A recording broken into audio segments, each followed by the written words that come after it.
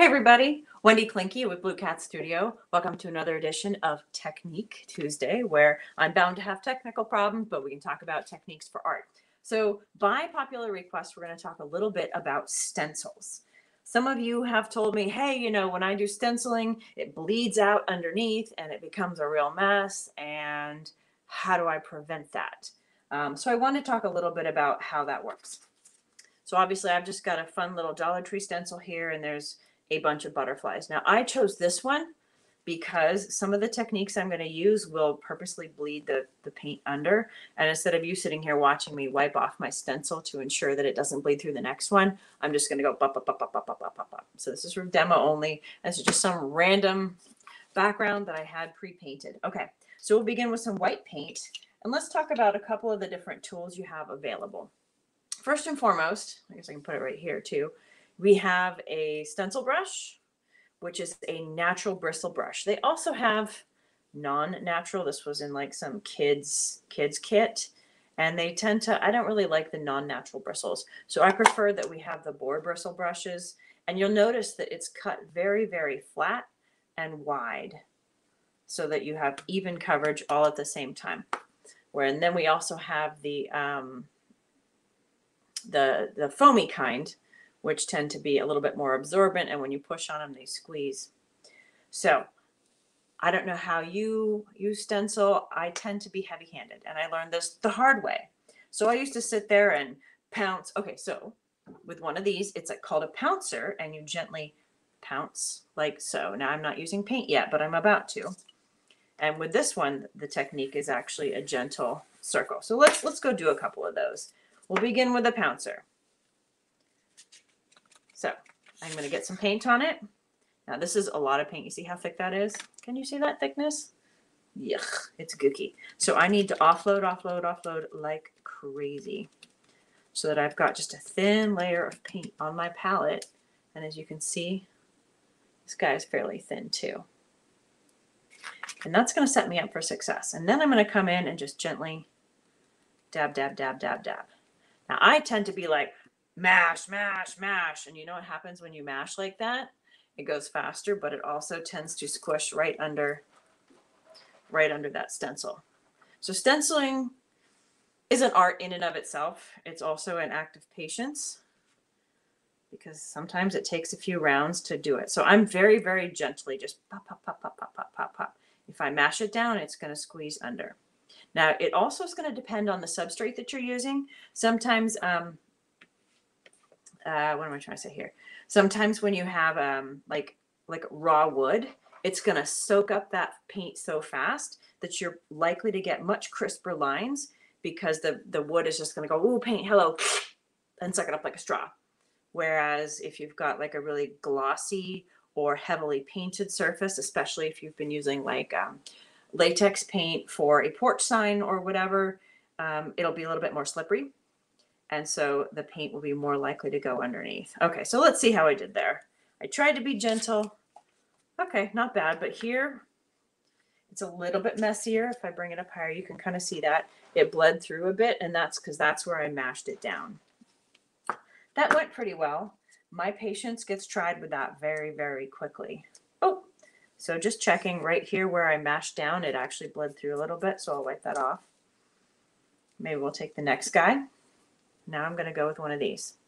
So again, you're going to come into your white paint and then come off and offload, dab, dab, pounce so that, I mean, you can really see the bristles and the gaps. It is not gooey. Now this time when I place it down, I'm going to do gentle circular motions. Now watch this. I've spent all this time saying how the foam ones don't work for me because I'm really rough on them. And watch, I'm probably going to have like major bleed through on this guy, and my foam one came out perfect because that's how it always works. But actually it came out crazy crisp. In fact, this may be hard to see, but the difference, this one is grainier. The coverage isn't as good, whereas this one truly did come out pretty much exactly the way the stencil worked out. And so the trick to that, and again, this isn't even a vinyl stencil. It's just, or it's not one of those sticky stencils. It's just a regular cheapy stencil from dollar store. It's offloading. So the trick, and again, you're going to decide what works for you. But I used to go the sponge route, and I'd be like pounce, pounce, getting impatient, getting impatient. Hey, Jeannie, yeah, stencils. You asked for it last week, right? So we're doing it. And so you're going to have to experiment a little bit to see what works for you. But I definitely find that, at least for me, especially when I was doing like massive amounts of sign work, the stencil brushes were a little bit better. Although, honestly, if you are doing major sign work, like, you know, the big 5 and 6 foot porch signs, which I used to do, it's better if you have the, I like the custom stencils, like the vinyl ones that you do on your Cricut. Then I would use a foam roller. But I also, and I can't really show it here, but I would also do a thin layer of Mod Podge right around all the edges on the inside. So if this was a sticker instead of a, you know, just a lift and a reusable one, if I Mod Podged all of this and allowed it to dry and then did the paint really fast, it would still come out almost perfectly crisp. And the reason is because that Mod Podge would seal all the gaps between the stencil edge and the surface, so nothing would goop under. And so you would basically be applying a layer of white paint over the Mod Podge, and then when you peel the thing up, it comes out like totally gorgeous. And that was really kind of one of those amazing tricks. And I was like, wow! It took the whole sign making thing to a next level and made it a lot less painful, for lack of a better term. Okay, so here we go. I'm going to do it again just in case you missed it the first time. So for me, I like a good boar bristle, round, and I like them big. So if I'm doing really big sign work, I'll even go with like a big mama. But you can also have, you know, cute shorter ones. This one's stained. They come in a bunch of sizes. And so we've got it on, but it's very light there. We've offloaded a bunch. And you can try the pounce dab, but you're gonna want to kill me. The gentle circles, gentle circles. And I've tried a whole lot of different techniques because let me tell you, I've had some bad stenciling days in my time. Oh, look, I went over. So I'll just keep going with this guy here. Get a little bit more. And again, I'm dab, dab, dab. You do not want a lot of paint. So oftentimes, if you are doing like professional sign work with a stencil, you may need to do several coats before you lift the sticker. Look at that. It came out perfectly crisp. And so when in doubt, really the trick is less paint, patience, hold that sucker down, and then just light circles over the top, light circles. Let's see. Oh yeah, so Holly says she can totally see the difference. Jeannie wants to know what surface. This is just a canvas board. This is like it's canvas, you know, canvas panel. It's like, they're like 50 cents each or something, really cheap. I painted the rainbow background for something or other. I don't remember what it was. And so this is just an opportunity to be, instead of you sitting here watching me paint something, doing it this way. So hopefully that makes sense. And you can do this really for any kind of seasonal stencil. If you're working in really big, like if you're going to Essential Stencils or getting like the porch sign size ones with the letters that are like this big, deep breath, prepare to commit yourself some time. And that's when these larger brushes really do pay off, because then you can get great coverage quickly. So if I like plop this down, and I come in and I dab that paint, kind of slam it down. I need to reglue this brush. I've got a couple of thick spots here. I don't know if you can see that. See here, it's fairly even, but I got a couple of thick spots. So I kind of need to go off to the side and pounce it off. So that, well, yeah, I think it's close to me. We'll see how that goes. Now I can just come in here and get really fast coverage, maybe.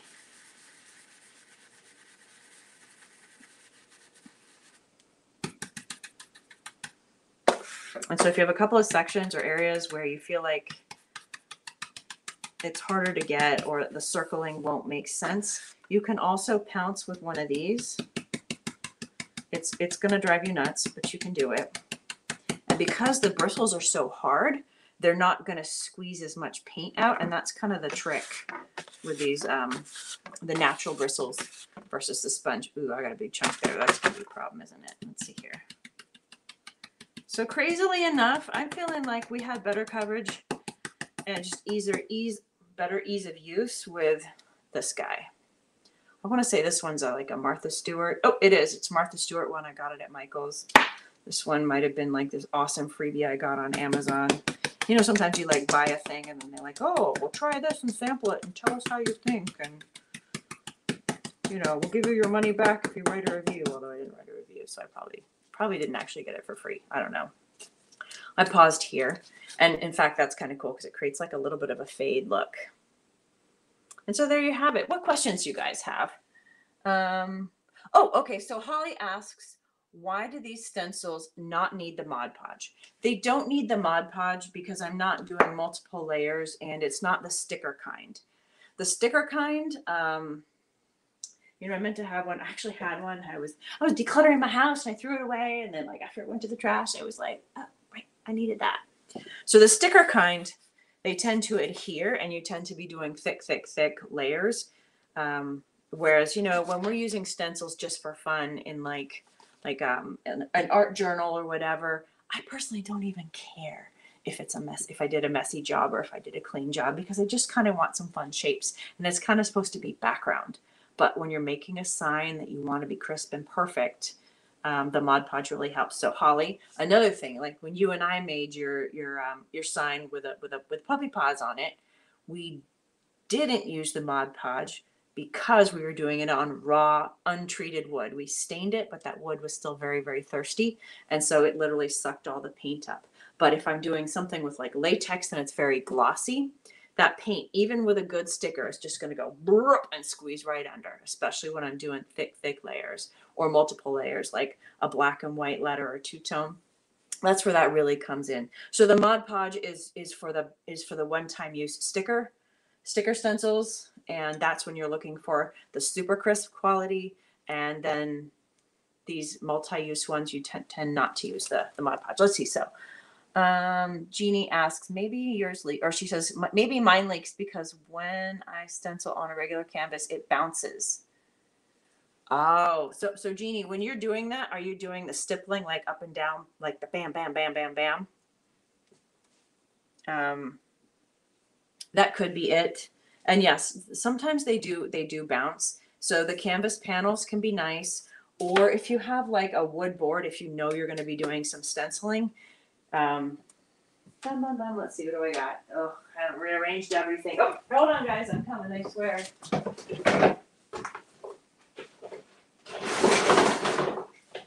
Okay.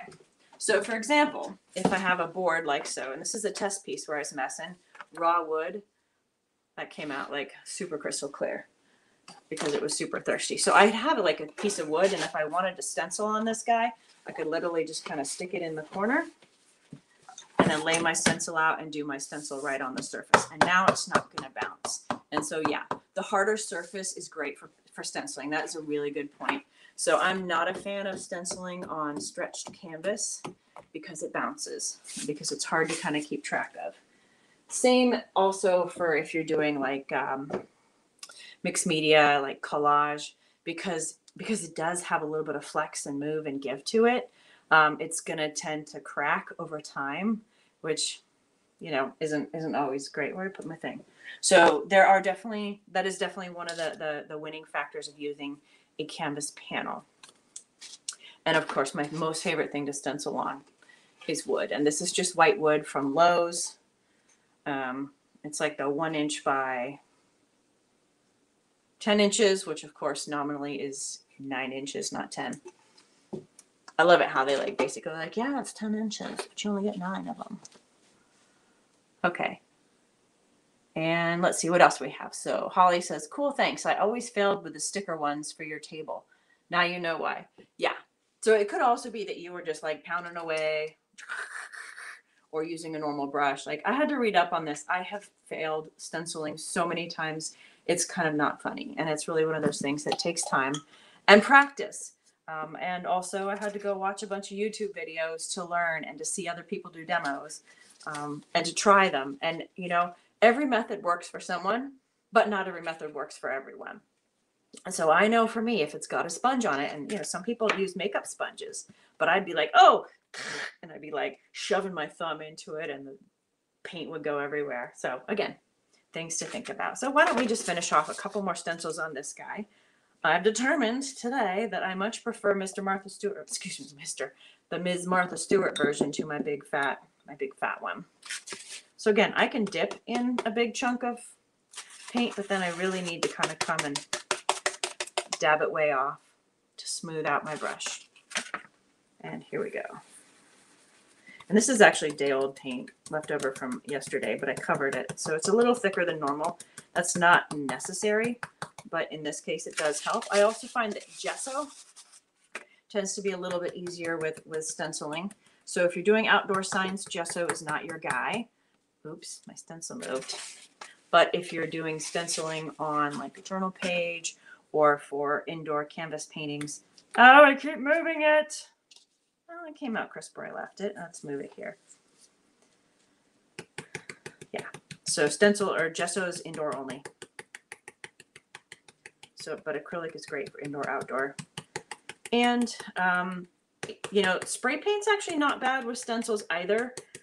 However, it smells horrible. You have to do it outside. So if you live somewhere like Virginia, it's very seasonal because it doesn't like it to be too hot. It doesn't like it to be too humid, and it doesn't like it to be too cold. And I think there's like 5 days of the year when it's none of those. And it can't be too windy, or all the particulate crap from your yard and your neighbor's yard will blow into it. So again, today, while the temperature might be perfect, the wind is so bad that it's not happening. So everything has its kind of ups and downs. So here I'm kind of smashing down with this guy, which also works. Oops. And I think it's because I've got all these edges right here, and I don't want to bleed over the edges. So you can kind of slam that bristle brush down quite a bit when you're close to an edge. And then and that's the edge of the stencil here, right, where I don't want bleed over. Of course, my fingers are causing plenty of bleed over. So you can kind of see this one was the pounce, or was the spongy guy, not so great. And the rest of these, well, I messed up there, but have really come out pretty crisp by using the brush. So go ahead and experiment. These are wonderful if they're one-time use, or if you are a professional artist like myself and you sell art kits. I would have to charge double my price to throw one of these in a kit. These I can throw in easily. However, most of my projects just don't have stencils but just something to think about, you know. It's much easier, much lower barrier to entry to just use a foamy. It can be done. If you have a chip brush, you can get a very similar, because it's the same bristle type as the stencil brush. But usually these guys come very, oops, I kicked that thing. I'm sorry. Stay still. They come very fluffy. If you can see that. It's very fluffy. And that's not going to work for a stencil. So I often will take scissors and hack it off. You see that difference there? Sharp versus fluffy. With that sharp edge, well, if I especially am not super concerned about the edges, we'll just use one of those for a quick stencil, and it's pretty good. And these chip brushes are not pricey at all. I buy them in bulk for like 50 cents a piece. Foam brushes, you can also, I have one, hold on. You can also use these guys. Everybody has these. You can get them at the dollar store. However, instead of going up and down with this guy, because it's a little fine point, you might do better by doing it kind of on the side and pouncing that way. The other reason you would do that is now you're not mashing, and you'll have a little bit better control over the pressure. So you could also take it this way and do it if you wanted. But again, it has a lot of flex in this direction. And so that's where having it on its side, it's going to be much more even and straight up and down. So again, there's a bunch of tools and ways to go about doing stenciling. I hope you found this helpful. If you know someone who you think would be like, oh my gosh, that is the answer to how to make stencils better, please feel free to share. You can find me on Instagram as well. And I have a free painting group, if you're not already part of it, called Let's Paint with Blue Cat Studio. And I also have a paid membership. It's not open right now, but we do all kinds of fun things. And this is the latest project that I just released today. I'm super excited for my members. It's called our Christmas Baubles. And we should be doing a sled. Oh, I dropped my painting. And we should be doing a sled paint party shortly too. So thanks for joining me, and I will see you guys next time. I love you. You're the best. Bye. Bye. Oh, wait, Regina says something. She says, I have a love-hate relationship with stencils, and you recently started using glaze with ceramics, a stencil powder. Oh, girl, you need to show me that. That sounds interesting. We'll have to explain. We'll have to try more. This was Stencils 101. All right, guys, now I'm going to go. See you later. Bye-bye.